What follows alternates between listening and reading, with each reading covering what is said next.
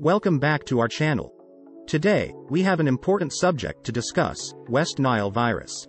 Join us as we unravel the mysteries surrounding this viral disease, its symptoms, transmission, prevention, and much more. Let's get started. What is West Nile virus?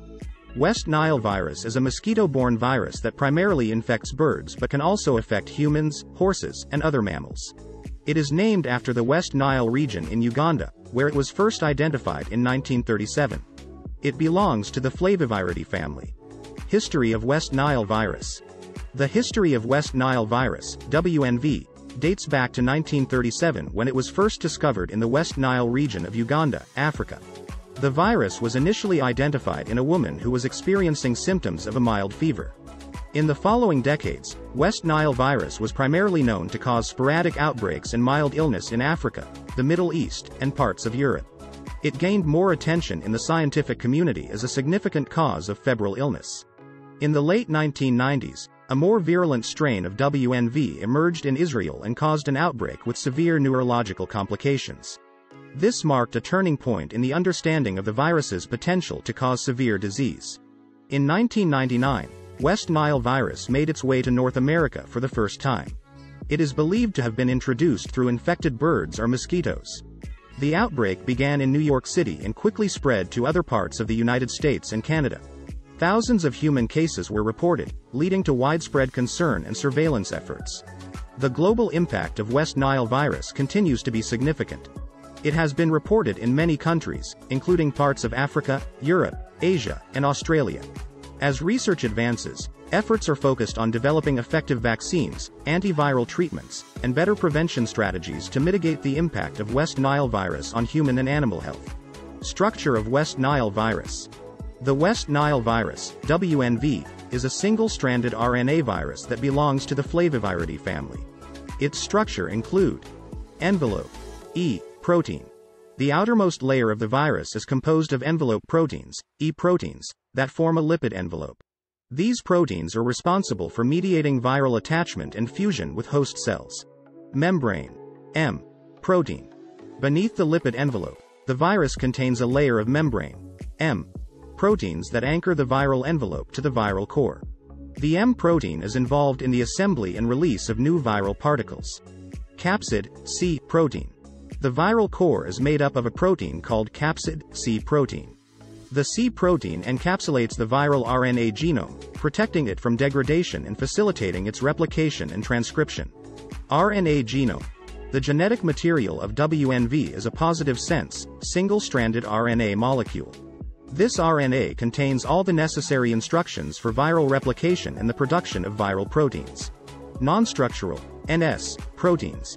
The polyprotein encoded by the viral genome is cleaved into several non-structural, NS, proteins, including NS1, NS2A, NS2B, NS3, NS4A, NS4B, and NS5. These NS proteins play crucial roles in viral replication and immune evasion. How West Nile virus transmitted? West Nile virus, WNV, primarily spreads through the bite of infected mosquitoes. Let's explore the transmission process in more detail. Mosquitoes as vectors. Mosquitoes are the main vectors for WNV transmission. Specifically, mosquitoes belonging to the Culex species, such as Culex pipiens and Culex quinquefasciatus, are the most common carriers of the virus. These mosquitoes become infected by feeding on infected birds, which serve as reservoir hosts for virus. Avian reservoir. Infected birds carry high levels of the virus in their bloodstream. When mosquitoes bite these infected birds, they ingest the virus along with the blood meal. Amplification. Inside the mosquito's body, the virus replicates and multiplies, eventually infecting various tissues, including the salivary glands. Transmission to humans and animals. Once the mosquito is infected with WNV, it can transmit the virus to other hosts, including humans and animals, during subsequent blood meals. Dead-end hosts. Humans, horses, and other mammals are considered dead-end hosts because they do not produce high enough levels of the virus in their bloodstream to infect feeding mosquitoes. It's important to note that while mosquitoes are the primary mode of transmission, but in rare cases WNV can also be transmitted through transfusion and organ transplantation, mother-to-child transmission, and during laboratory accidents. Pathogenicity of West Nile virus. The pathogenicity of West Nile virus, WNV, refers to its ability to cause disease and the factors that contribute to its virulence. Here is a brief overview of the pathogenicity of WNV. Viral replication. Once the virus enters the body through a mosquito bite, it primarily targets cells of the immune system, including dendritic cells, macrophages, and B cells. WNV then replicates in these cells, leading to the production of viral particles and subsequent infection of other cells. Immune response. In most cases, the immune system effectively clears the virus, resulting in mild or no symptoms. However, in some individuals, an overactive or dysregulated immune response can contribute to the development of severe disease. Neuroinvasion. WNV has a particular affinity for neural tissues. After initial replication in peripheral tissues, the virus can cross the blood-brain barrier and enter the central nervous system, CNS. Once in the CNS, it can infect neurons, causing inflammation and damage, leading to neurological complications such as meningitis, encephalitis, and acute flaccid paralysis. Host factors. The pathogenicity of WNV can vary depending on the host's age, overall health, and immune status. Individuals with weakened immune systems, older adults, and individuals with certain underlying medical conditions are more susceptible to severe disease and complications. Viral factors. WNV consists of different strains, and some strains are more pathogenic than others. The genetic makeup of the virus can influence its ability to replicate, evade the immune system, and cause severe disease. What are the symptoms of West Nile virus infection? While the majority of people infected with WNV do not develop any symptoms, some individuals may experience mild to severe symptoms. Here are the key symptoms associated with West Nile virus. Mild symptoms. Most people, about 70 to 80%, infected with West Nile virus do not exhibit any symptoms. However, some individuals may experience mild symptoms that last a few days to a few weeks, including fever, headache, fatigue, body aches, nausea, vomiting, swollen lymph nodes. West Nile fever. In some cases, West Nile virus can cause a more pronounced illness known as West Nile fever. The symptoms of West Nile fever include high fever, severe headache, stiff neck, muscle weakness or pain, joint pain and rashes. Neurological symptoms.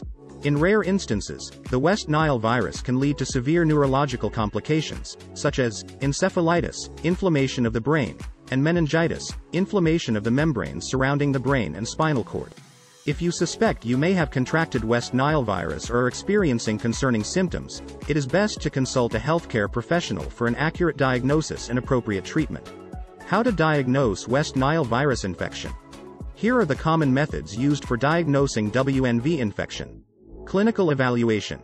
Healthcare providers assess the patient's medical history, including any recent travel to regions where WNV is prevalent or potential exposure to mosquito bites, and perform a physical examination to identify signs associated with WNV infection.